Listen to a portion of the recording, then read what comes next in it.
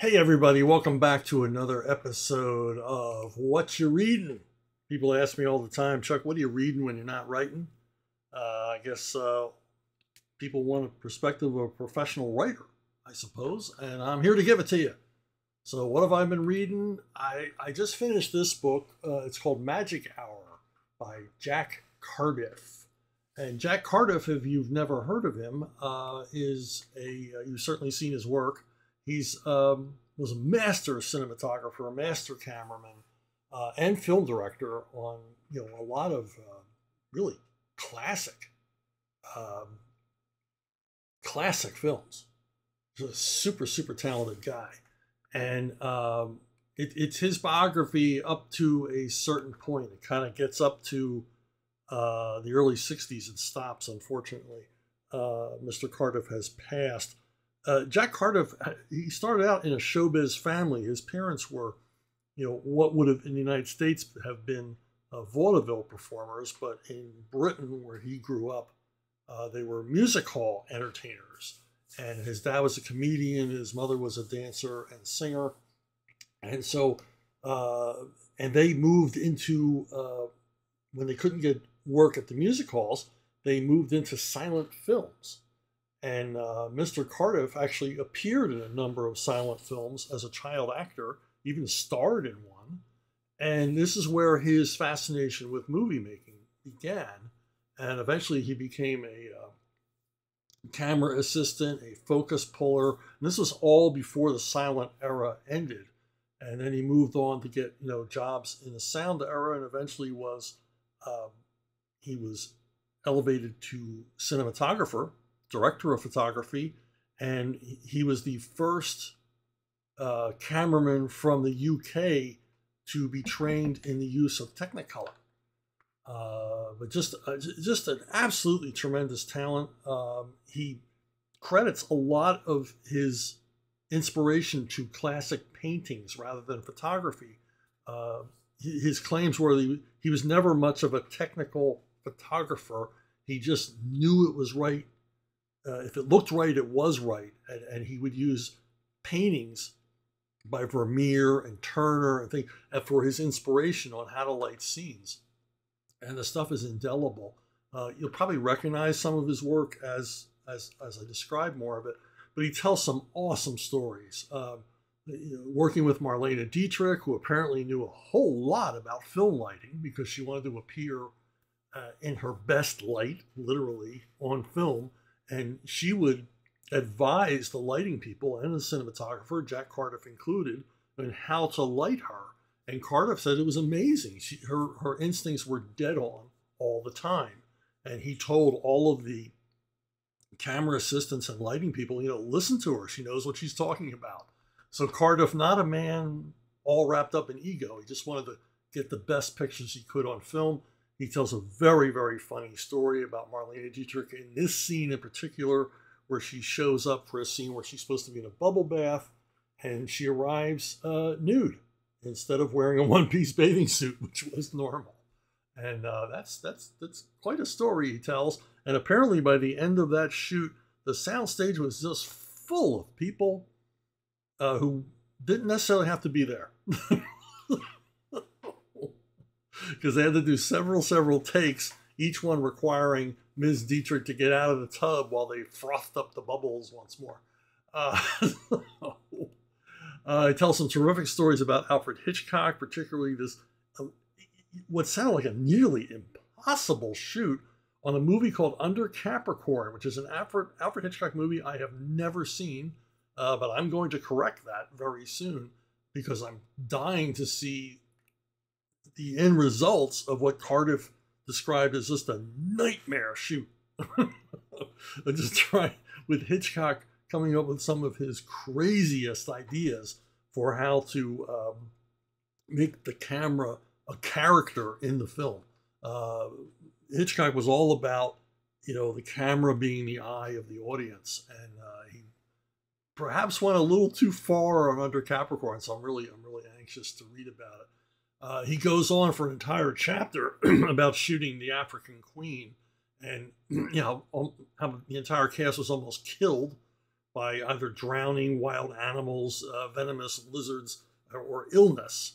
And one of the funny parts was he reveals that the only persons in the crew and cast that did not get sick, I mean, really, really sick, with malaria and fevers and all kinds of things, were director John Huston and Humphrey Bogart. And the reason for that is that neither John Huston nor Humphrey Bogart drank any water during the shoot of African Queen. They drank only liquor. So they were drunk all the time, but feeling okay in more ways than one. It sounds like a harrowing, absolutely harrowing, nightmarish shoot on this movie. He talks about in a chapter, just a tragic story. If you're a creator, it's just heartbreaking. He was making a movie of William Tell with Errol Flynn.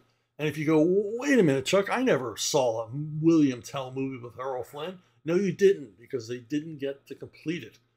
Flynn put $500,000 of his own money into this movie, along with an Italian investor who turned out not to have any money at all. And $500,000 back in the mid-50s, that you're talking serious bread. So Flynn basically went broke making this movie, and they built all these fantastic sets in the Italian Alps, which apparently are still there to this day. They actually built some buildings, actually built them from stone. And they shot quite a bit of the movie.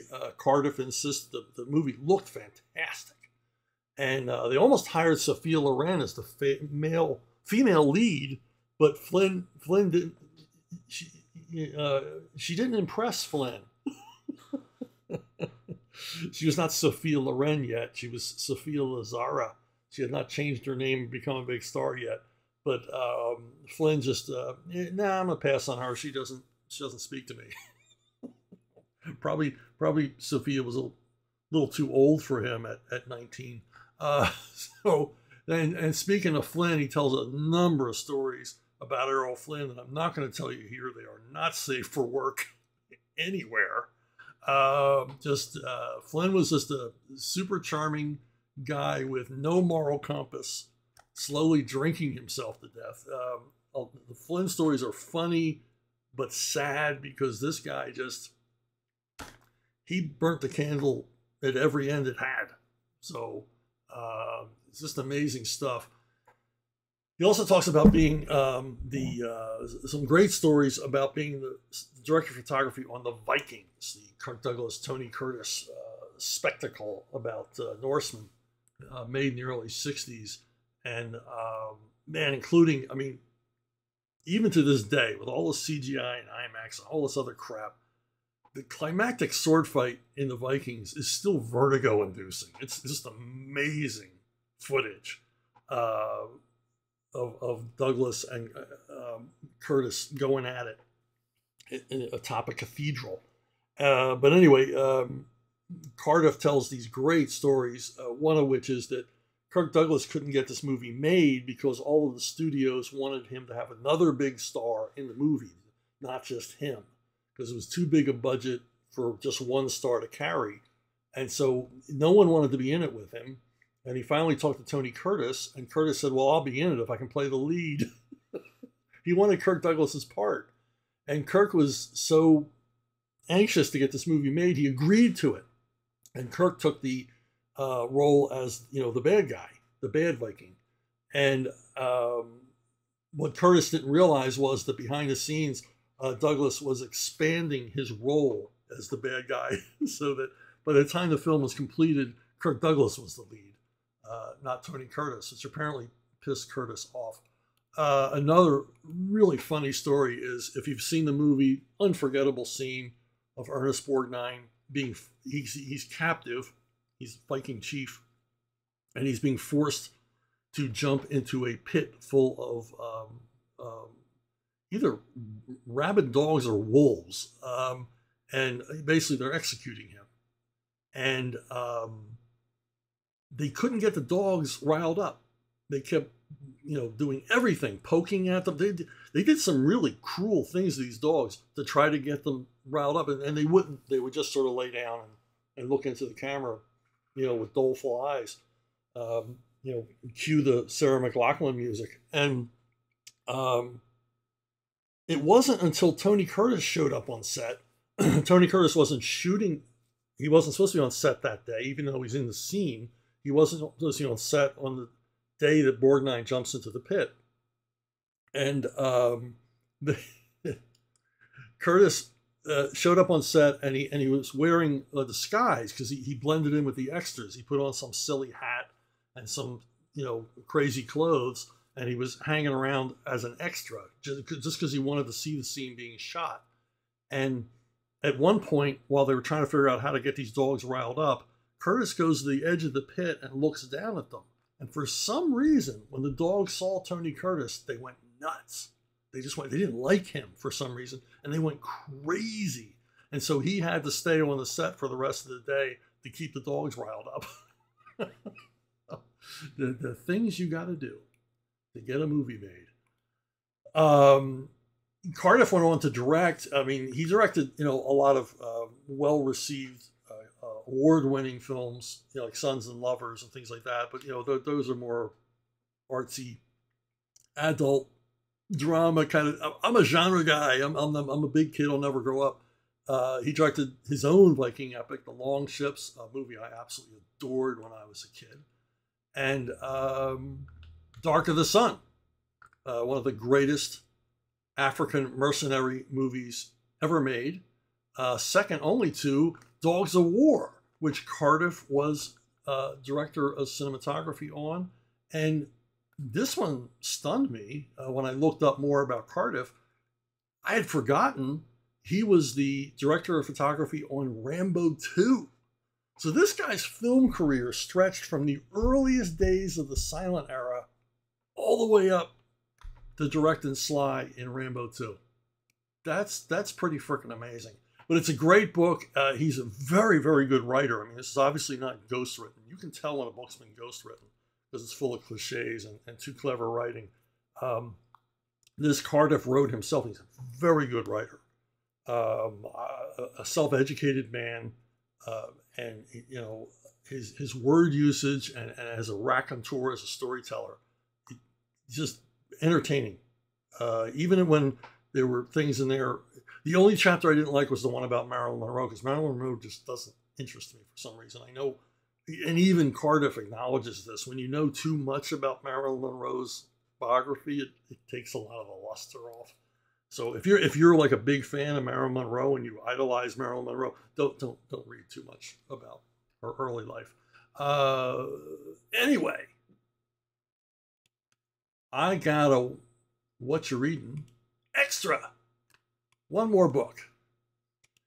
Okay, so I'm hanging around the used bookstore looking for gold medal westerns. Largely, it's the only section I look in is the western section, and I find this western by Eric Red. And Eric Red writes novels.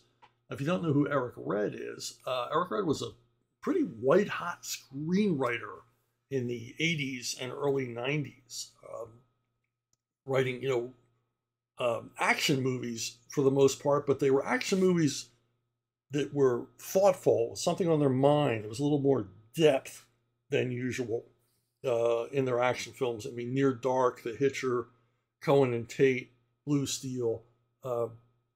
These were not your typical 80s action fare.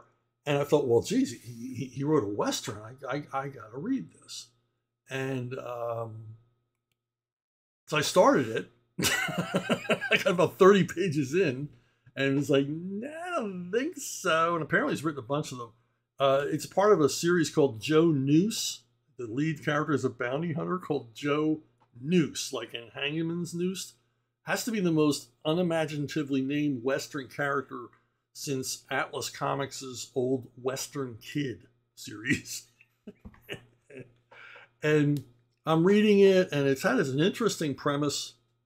Cattle drive across Wyoming, and someone in the crew of drovers is a murderer, and he's killing off drovers. I guess the idea is that he's working for a competing cattle outfit to prevent this cattle from getting to market on time or at all. And so you've got this sort of Agatha Christie mystery within the Western. I'm like, okay, all right, that's interesting enough. And then I get to the second chapter, and we meet the trail boss, and it's a woman, right? And I'm like, I never heard of that. A woman trail boss, a woman out on the middle of nowhere for months at a time with like 3,000 head of cattle and a dozen guys. How's this going to work? And then they get the description, and the description makes it sound like Kim Basinger, right? I was like, and I'm thinking before he describes the character, I'm like, well, if she looks like Marjorie Main, I'm okay with it. But she's like this, she's got this long blonde hair and shapely figure, and it's like, okay, come on, give me a break. And it's like, well, okay, all right, I'll bite the bullet here and keep reading. And then Joe Noose shows up with another person who's a U.S. Marshal who's also female. And that's when I had to stop reading. A U.S. Marshal in the 1880s in Wyoming who's a woman.